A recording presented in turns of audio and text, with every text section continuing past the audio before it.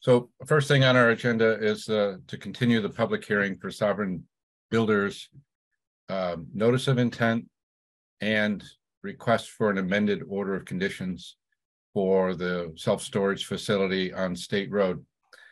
At this point, I'd like to yield the floor to Chris and or Todd to present the changes that you've made since our last meeting. Excellent. Well, my name is Christopher Carney. I'm here from Pioneer Land Planning on behalf of Todd Slur of Sovereign Builders to discuss the project off State Road in Whately. As everyone is aware, we've gone through a couple meetings on this project, so I'll just go over some of the changes that were made based on your comments at the last Conservation Commission meeting. So I'll share my screen and go through those comments.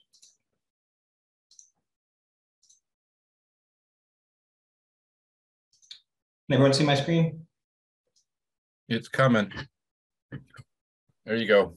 Great. All right, so the first two sheets of the plan set had remained unchanged. All the revisions were done on the third sheet. There were a couple of requests. Some of them had to do with the type of stone that was in the stream bed, as well as the path for the sump pumps. So as you see, the stone types. Can you zoom in on that, Chris?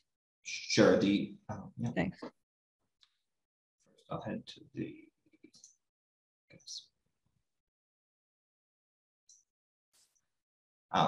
So I guess the first place to start would be where these submersible pumps will be placed and where they will outlet in order to de-water the stream during construction. So these are the two proposed locations for the sump pumps. They'll be electric and not gasoline powered, and they will discharge down gradient below the construction. We've placed the upstream sump pump here. That would be for clean water. As it's upstream, it'll be the first place to capture and would outlet here directly into the stream.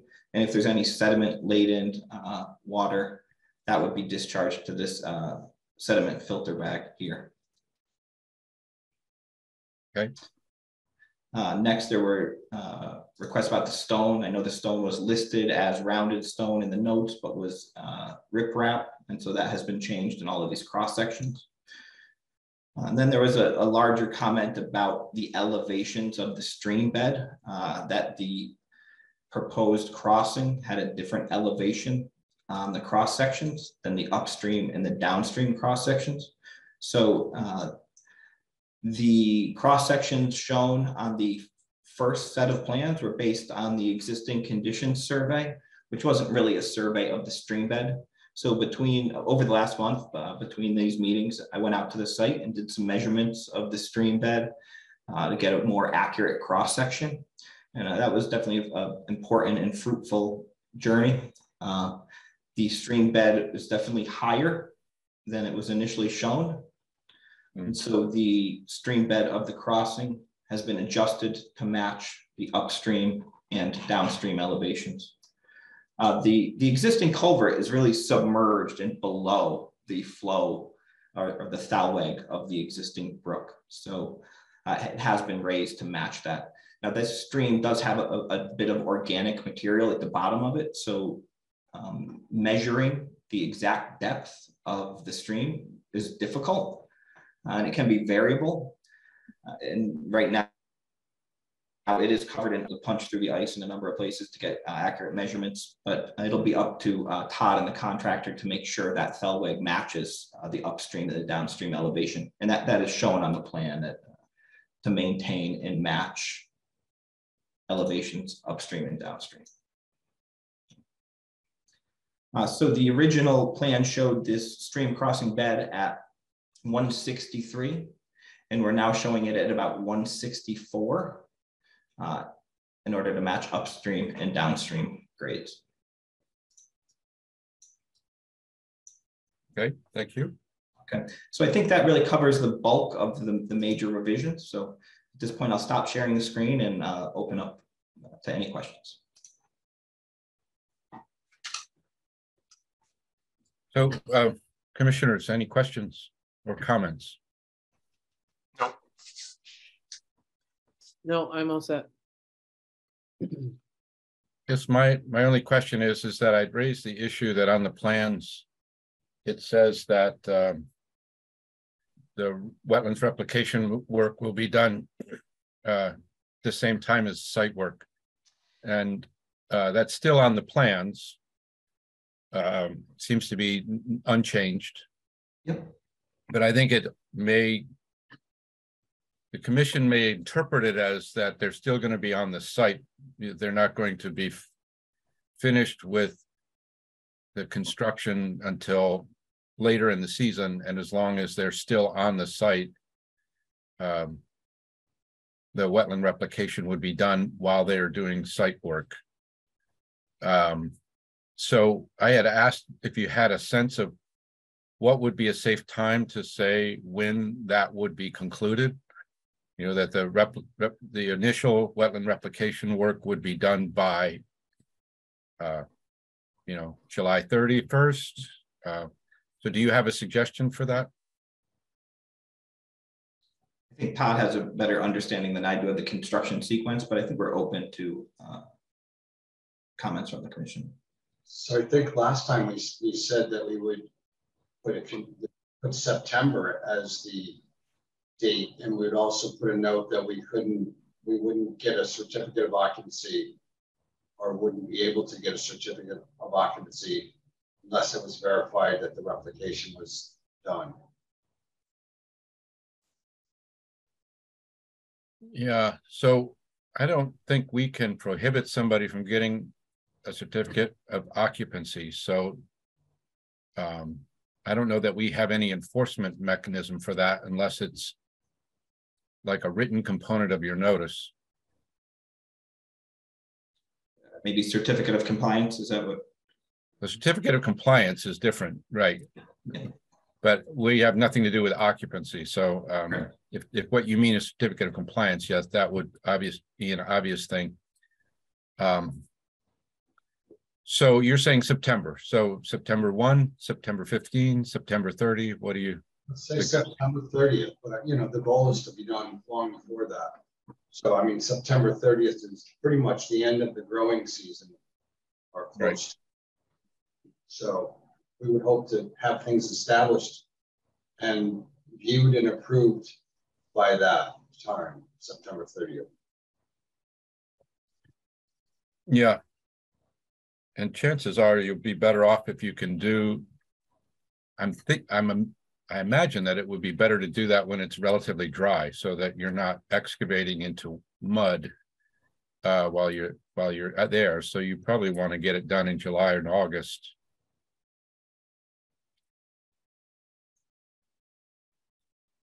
All right. So again, I'll just open it up for any additional questions or comments. Anybody have anything? September 30th sounds like a reasonable deadline for me. You know, like they said, the end of the growing season.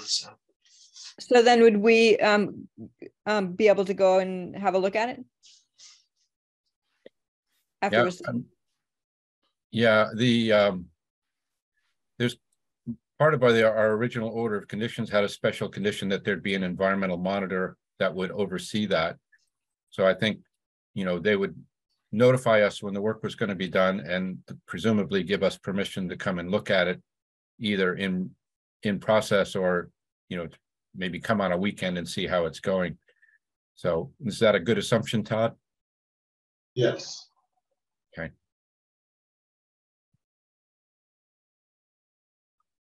All right.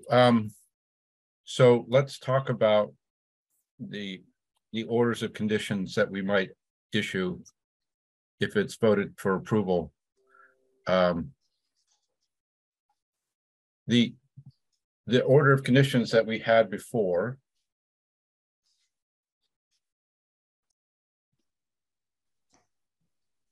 the way I look at them, we had 6 special conditions, and I think one of them we would need to eliminate, and then maybe we would add one more. So the first one has to do with submitting the stormwater pollution prevention plan, which is already done, but therefore it doesn't need to change. So I'm not going to take it out, but I'll just leave it in because that was part of the original order, and this is an amended order.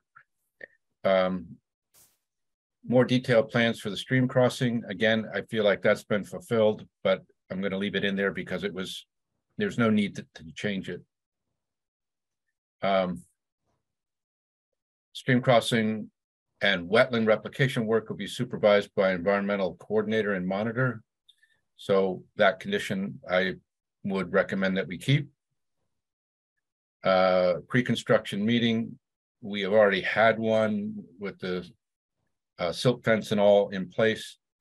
I would suggest that we may, that it might be good to have another pre-construction meeting when you're getting ready to do this, the stream crossing, to make sure that all the erosion control is in place. Dewatering elements are in place, or I guess those might come a little bit later, but just to make sure that you're ready to go, given that it might happen, you know, during winter conditions, if we ever have any. The fifth special condition was the stream crossing shall be installed during a period when the stream is dry and substantial rain is not expected. I think what I would do is maybe alter this and just say that the stream crossing shall be installed during a period when substantial rain is not expected. So take out the requirement that it be done dry and just, you know, retain that part that basically says that, you know, if you're expecting 3 inches of rain, don't go out there and get started. And then the last one is all fill brought in from offsite shall be free of contamination by invasive plant species. And so I suggest we keep that. And then the additional one would have to do with the timing of the completion of the wetland replication work. There's September 30th deadline to get that work done. So first I'll ask the commission whether you agree with that proposal or whether you would like to amend it or suggest any additional conditions. I agree with that, Scott. Sounds good. Yeah, I'm good with that too. I agree as well. Todd, how's that sound to you? And Chris? It sounds fine, I guess, except for I'm not sure what we'll accomplish by another pre-construction meeting. So, so prior to us putting in place the silt, you know, the sandbags and so on, you want to meet on site. I mean, it's in a sense, it's double coverage. You've got Meredith, who's going to oversee the work. I mean, I'm fine with it. I just wondered what we're going to accomplish. We're going to take a quick look, and which is something she's doing already. But I'm happy to have you do that. I just don't know that it's going to accomplish much. Yeah, I think what I'm most interested in doing is meeting with the contractor and just having a short conversation to make sure that we know who each other are, and you know, just sort of reinforce that we're going to keep an eye on this because we're going to be working in the stream, and that we want to know if anything goes wrong, even, you know, that if people let us know right away, we're not going to come down on them, but that, you know, we want to be able to be involved if any corrective action is necessary. So it's just a brief on-site meeting just to make sure that everything is ready to go and people understand what the conditions are, make sure they're clear about the special conditions that I just read, because that sometimes can be an area of miscommunication during projects. It's really fine with me.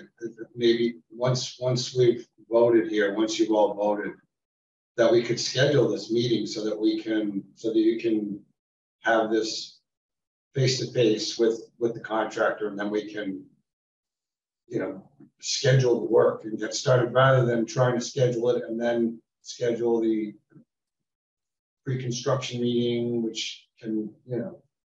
Yeah, there's no reason why you need to wait. You know, we can get out there once you have the sandbags in place and the sediment control, you know, we can meet out there. So if you want to set a date and then make sure everything is ready by that date, that's fine with me. I guess I was confused then. So you want a pre-construction meeting after the sandbags are in place? I thought it was before we would start any of the work on the crossing. Well, you know, the erosion, you know, the base, well, I guess maybe not the sandbags, but it's just making sure that erosion control is in place before you get started. And it's just a chance to make sure, since you're going to potentially be installing it in frozen ground. There's potential for there to be gaps. And so it's just a chance to take a look. And if there's any settling or any gaps, we get those repaired. And then we have the meeting at the same time. So it all happens all at once with one meeting. Okay. Sure. I mean, the sandbags may be more for reinforcing this. I don't know exactly the role of the sandbags. Is that to try to retain, so like as work as a retaining wall so that you can work in that area, or is it part of this erosion control? It's a literal dam that has to stop the flow of water, and then it has to be pumped over, to the other side. Well, yeah, I know for the dewatering. It seemed to go along the road edge as well for some distance. I remember right. That doesn't have any purpose. Really, but Okay. I mean, mostly, it's mostly erosion control that we want to make sure is in place.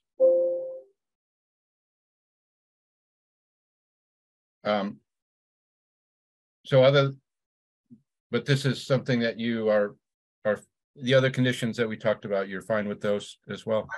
I am, yeah. Okay. Chris, do you have any comments on the conditions? Do you have any? I think they're suitable comments and they match up with the previous comments. Yeah, I mean, the goal is to change this as little as possible because it's an amended order of conditions. And the key issue was, the requirement to work when the stream was dry. And so that's one that we will change. And, and then because you can no longer do the work concurrent with the stream crossing, the replication work, we're going to, put this additional condition about when that replication work has to be completed. So it's just tweaking the order to reflect the new conditions that you're dealing with. Okay. And new, the site conditions and the timing conditions, not the order of conditions. Right.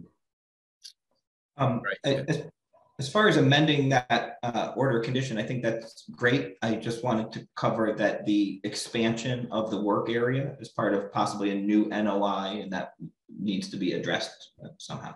Right. That's a separate question that we'll have to vote on. So we have a couple of issues to vote on. Once we vote to close the hearing, we can vote on the amended order of conditions, and then we're going to vote on a new order of conditions for the change in the water supply line, being a trench rather than being directional boring. And so at this point, I think we're probably ready to close the hearing. So commissioners, all in favor of closing the public hearing, raise your hand or say aye. Aye. Aye. Aye. Aye. All right. And now for the amended order of conditions, we have the proposed conditions that I just mentioned. So the proposal before the board is to approve the project with those conditions. So to issue an order of conditions that approves the project, authorizes it, and with the order of conditions that we discussed during the public hearing. All in favor? Aye. Aye. Aye. And then lastly, the order of conditions, the new order of conditions for the water main or the water line. My recommendation would be just to approve it without any special conditions, because all of the conditions on the amended order would apply to the water work as well. Any comment on that, commissioners? No. Okay, so a decision to approve, to issue an order of conditions that approves the project with no special conditions. All in favor? Aye. Aye. All right. So I believe that we're done with that. Ann, Montserrat, and Andrew, are you interested in going to the pre-construction meeting? Or do you want me to just handle that myself? I'm fine with you handling it yourself, but if you let me know when it is, I might come if I can. Okay, Same here. Fine. Yeah, same with you, Scott. Just fine with you handling it. okay. So we can try to set that date now, or we can do it via email with just the three of us or two of us if you want. So if we could, let's try and set it now. But, why don't we look at the first week in March or somewhere thereabouts? First full week in March, or Yeah, let's see. Week of the 5th.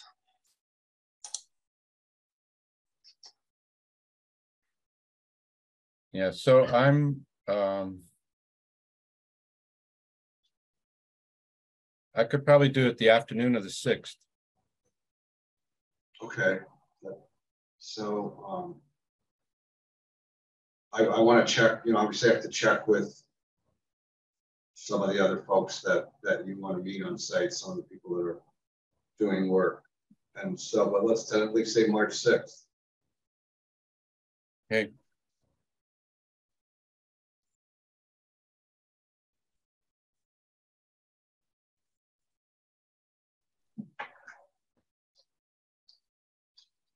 All right, so what time would you like to do that? How about, the earlier I'm sure is better for some of the other folks. So what works for you? What, 3 o'clock, is that too early? You said 3 o'clock? Yeah, Yeah, 3 o'clock's fine. is that good? Yeah. Okay, I'll just after my morning class, I'll come home and work at home until the meeting. All right, 3 o'clock on March 6th. And then if you need to change it, just let me know. okay, I'll email you if that doesn't work for the others. All right. Anything else? Not on our end. All right. Like I said, it concludes our business for agenda item number 1. Thank you for your time tonight. All right. Thank you all. Have a good night. Okay. Take care. All right. Second on the agenda is the request for determination of applicability for the utility work down by the Connecticut River. So Virginia, why don't you go ahead and describe the project? We all saw it, but since we're recording the meeting, there are other people that actually watch the recordings. And so this will give them a sense of what it is that we're talking about.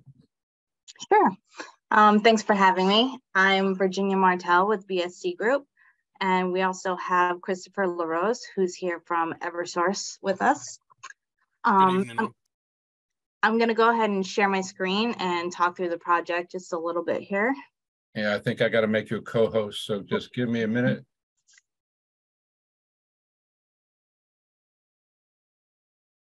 All right, you should be able to share now. Okay.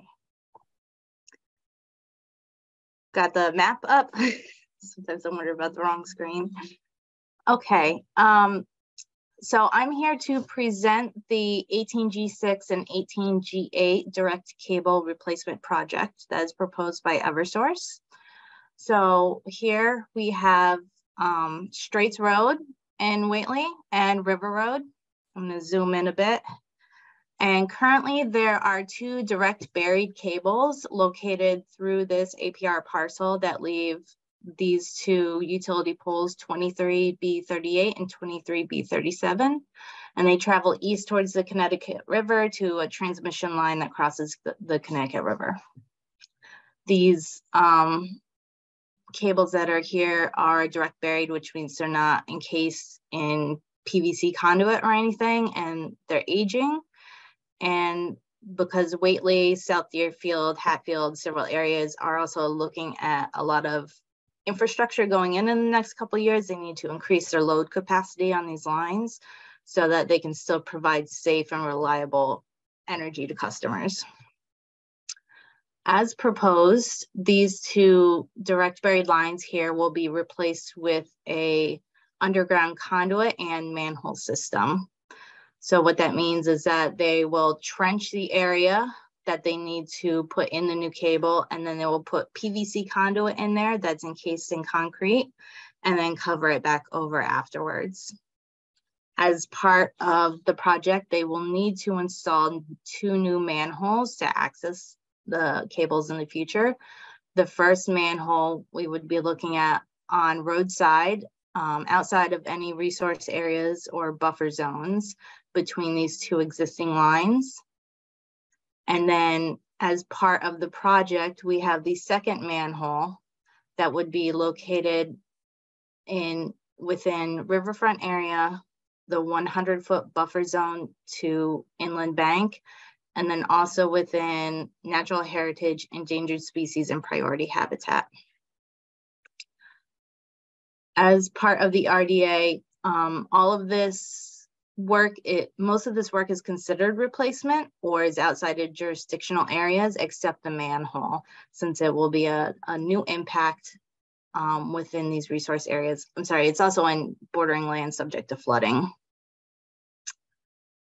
To install this manhole, a large 7 by 16 by 6, I think, hole will have to be made, and then the manhole and the manhole box will be installed, and then everything will be covered and restored to pre-construction conditions afterwards. In the end, the only above ground impact that we will have is 7.8 square feet, and that's from an iron cover, so a basic manhole cover that you would see anywhere else. This, I would say, would probably revegetate itself at some point in the future. We often have to dig and uncover those manhole covers after they're put in to find them again. As part of this, we did go to Natural Heritage and coordinate with them on the work within their area, and they've approved this work under their existing operations and maintenance plan. So we don't have to submit a separate NOI or anything with them.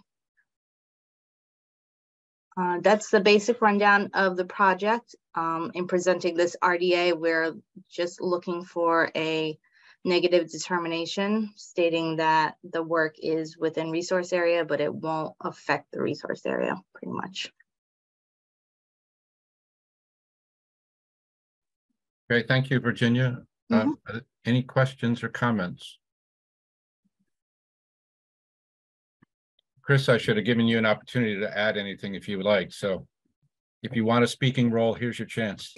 Hi, Scott. No, thank you, Virginia, for taking the time to pull this project together. And I know you guys were able to all meet on site, so I've got nothing to add. All right. Questions, comments from commissioners? Nope, I'm all set. All right. I have no questions either. So I see there's 3 options we can choose from in responding to this request for determination of applicability. One is to issue a positive determination, which would require a notice of intent. Another is to say that, yes, it is within resource area, but we don't believe it will have any adverse effect, essentially saying that it's a minor project, a minor activity. The third option is to judge that this is actually part of maintenance of an existing utility, and we view it as being exempt from the Wetlands Protection Act. So feel free to tell me which option you think is most appropriate. With a minor activity, I believe.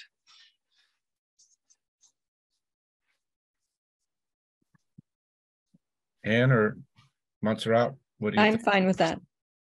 Yeah, I'm good with a minor activity. Okay.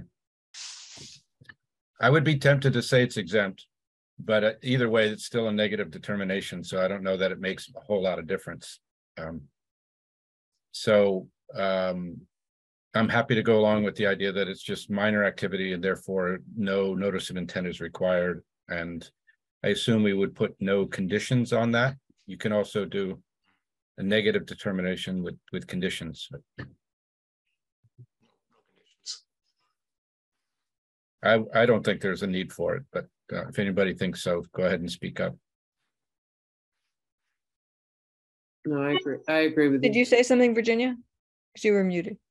Sorry, I didn't realize I was muted. All I said was that the project will follow Eversource's BMPs as far as erosion controls or sediment controls as needed, so. Yeah.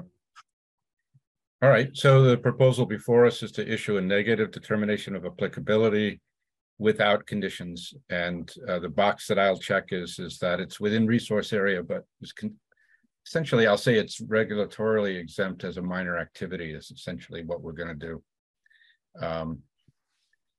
So all in favor? Aye. Aye. Aye. Aye.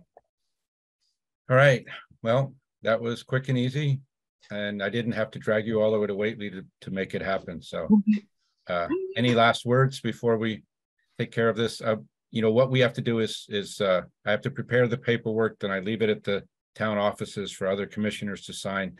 So there may be a slight delay in getting it mailed out to you, but we will get it out hopefully this week. But you know, the offices are closed on Friday, so if people can't get there and sign it tomorrow, it usually ends up Monday before we finally get it all packaged up and ready to go. So if that's going to be a hardship, this is a chance to let me know. But if that's okay with you, that's probably how it will go. Okay. Yeah. I'm pretty sure that timeline works. Yeah. Okay. Yeah, absolutely no problem. All right. All right. Can Well, we usually get into that vestibule even if the office is closed? can you? I think so. I think you still need a key. Sometimes the inner door is left unlocked, but I think the outer door is always locked. Oh, If I can get to it, I may drop it off tonight so that you guys, if any of you can get there tomorrow, you can go ahead and sign it. But you know, if it takes the weekend to get it done or Monday to get it done, we'll get it out as soon as we can after that. Monday's the holiday. Would they? Oh yeah, Monday's a holiday, so it'll be Tuesday. But same thing for the sovereign builder stuff. So there'll be 3 sets of paperwork that you'll need to sign. And I'll try to pull it all together either tonight or tomorrow morning and get it there sometime in the morning in case you can get there, you know, while the doors are unlocked. All right, Chris, Virginia, thanks so much. You're all set. Thank you very much, guys. Yeah, thank you all. All right, Have a good night. bye. good night. All right, next order of business is the minutes. Anybody have any comments or corrections for the minutes? No corrections. All right, all in favor of accepting the minute? Aye. Aye. And I think the only update that I have is that I'm going to be meeting with the Finance Committee on Tuesday to talk about our budget request for money for the shared conservation agent. Okay. So, well, I'll let you know how it goes. But apparently, you know, when I submitted my budget, before I submitted the budget, I had written to Brian to say that I wanted to put in money for the shared agent, but I didn't know how much our share would be. So I'm not sure how much money to put in.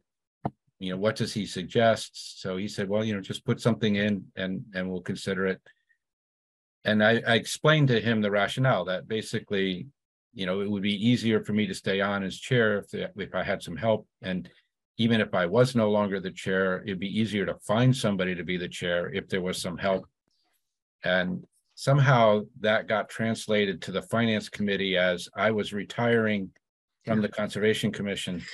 And so I was sitting during dinner while they were meeting, and suddenly my phone went off and Patty said, "You're retiring?" It was like, what? Or resigning. It was, "You're resigning?" And so I wrote back and said, "Who said that?" So we had a little text exchange, and then she called me after the meeting, and basically I said, "I can join your meeting if you want me to explain." And they said, "No, you can come to our next meeting." So that's going to be on the 21st. So, you know, luckily Patty is looking out for us because she's been on the commission. She knows what it's like. So hopefully we'll have an advocate within the Finance Committee who can vouch for the need for this. Do you have any Any news, any updates? Yeah, I just want to say that during this meeting, I found 3 stink bugs and 1 tick. We've been getting stink bugs all along through the winter, but Yeah, the ticks, actually the dog came in with one on his foot last week. So yeah, Ugh. ticks are this one moving was on around. me today after walking outside. Hmm. And the ladybugs are starting to rouse, you know. Oh, they've been here sunny all days. winter, the ladybugs. Yeah, but they usually hold up until you get a sunny spring day, and then they're like falling all over the windows and stuff. Not anymore. That used to be true at our house. Now it's constant all year. Oh yeah. Yep. I guess you don't. That will keep the probably house happen cold to you. enough. Now, one time I was in the back, working on my computer and doing some kind of work, and I had opened a beer, and unbeknownst to me, while I was working, one of those ladybugs had crawled inside the bottle, and so when I took a swig, I got a lump, and I wasn't expecting a lump. And these ladybugs are what are called contact bleeders. Is that one of their defenses? When you try to pick Yeah. them up, is they They have actually that peppery stink. emit that, yeah, and it doesn't taste very good either. I can tell you that. Anyway, we have to make these recordings interesting for people who watch them after our meeting's over. So if anybody else wants to tell a good story, feel free. Yeah. All right. Well, it sounds like we're done for the night. Thank you for coming, and we'll see you next month on the same 15th of the month as we do in Yeah. February.